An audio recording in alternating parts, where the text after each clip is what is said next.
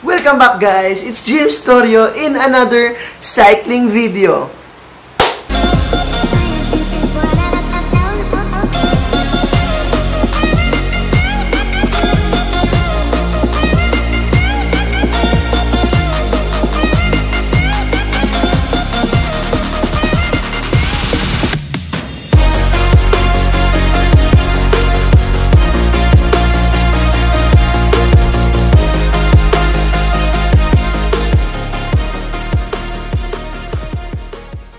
So guys, I just wanna say happy 1,000 subscribers. Hindi ko to maaabot kung hindi dahil din sa inyo. And congratulations sa mga nanalo ng helmet guys. Pero don't worry guys, meron tayong mga pag-giveaway pa. I'm gonna be uploading the mechanics soon. Siguro mamayang umaga, siguro mga nasa 7 o'clock or 8 o'clock dyan sa Pilipinas. So, stay updated guys kasi ipapag-giveaway ko yung Shimano PD-R550 road bike lids ko. So, let's get on with the video nga guys. So, ibabike check natin sandali itong Masi ALARE BELLISSIMA na to guys.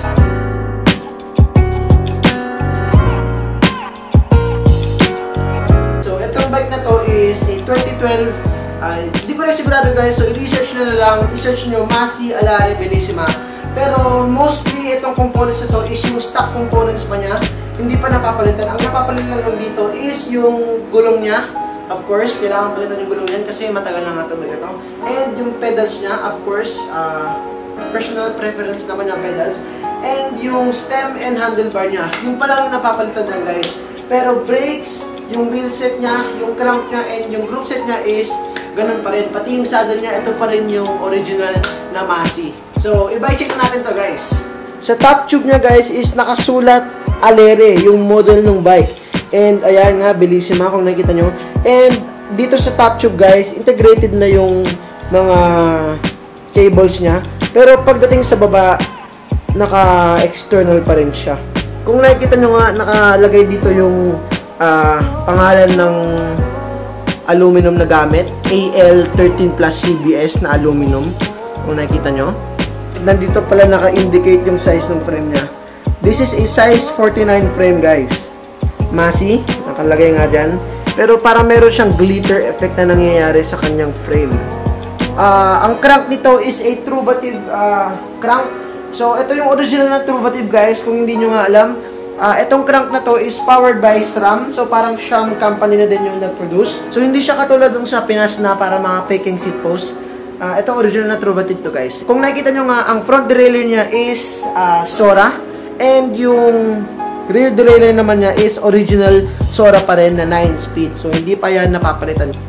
Ito pa rin yung original na brakes niya. Kung nakikita nyo nga, parang chrome na color yung type ng brakes niya. And ito na din is yung I think Masi branded na din to. So, ang wheel set niya is a Alextreme R500. Kung nakikita nyo nga, napakakintab na wheel set.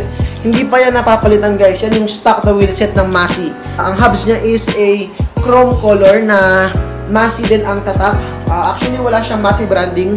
Pero, chinek ko sa website nila and sabi nila is Masi brand din yan. And chrome nga yung kulay niya. And sealed bearing hubs natin to guys. Yung rear bearings niya is chrome na din. So yung hub nito sa likod is a sealed bearing hubs na din kumbaga guys. So ito parang napapalitan dyan guys. Yung stem and yung handlebar. Kung nakikita nyo nga, pinalitan yan para syempre para gumanda yung performance ng bike. And para kasi kailangan niya na mas mahabang stem. So pinalitan ng Scott stem yan. So yung handlebar is pinalitan na din yan. Medyo aero na nga yung handlebar niyan. And ang brand is from Deca. Ang saddle niya is from Masi. And ang seat post niya is from Masi na din guys kung nakikita nyo nga. So guys, yun nga yung bike check natin ng Masi ALARE BELLISSIMA. So kung old subscriber kayo guys, makikita nyo to guys sa short film ko na parang GoPro film. Makikita nyo itong Masi na to na sinakyan ng tropa natin. So, lalagay tayo ng mga onting shots niyan. DJ!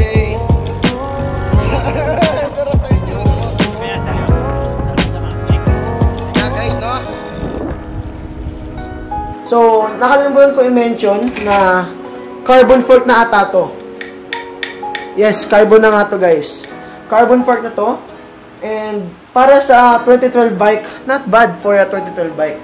And yes, yun nga yung review natin guys. Thank you guys sa 1,000 subscribers. Magpapag-giveaway ako ng Shimano R50 pedals cleats para sa road bike. So, kapag natin ng 2,000 subscribers, comment down below na hashtag giveaway JMSatorio. Subscribe kayo sa channel ko para makasali sa giveaway na to.